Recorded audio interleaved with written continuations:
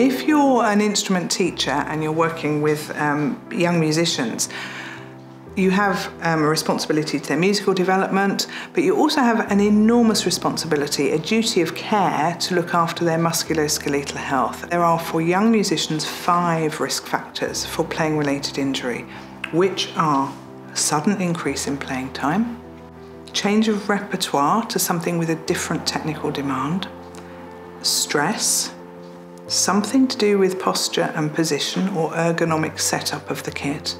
And the 5th one, which doesn't happen with adults, is growth spurts. As an instrument teacher working with children, it's really important to keep an eye when they're growing. And the key things to look at are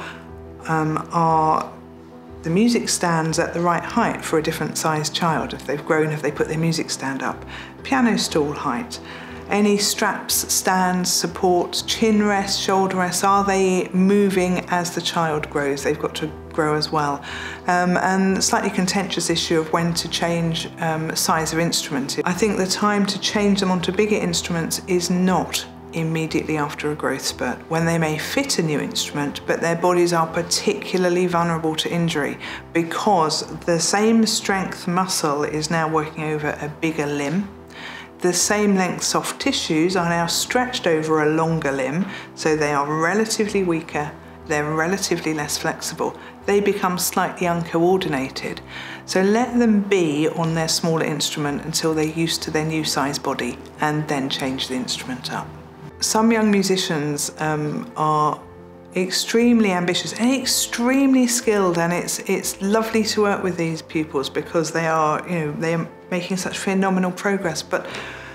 And I'm not saying but in any bad way, it is our responsibility to make sure that they progress in a musculoskeletally healthy way, that they're not pushing themselves to overdo it. We have an overview of the amount they're doing, and it's important to just make sure that their bodies are keeping up with the demands that they want to play at.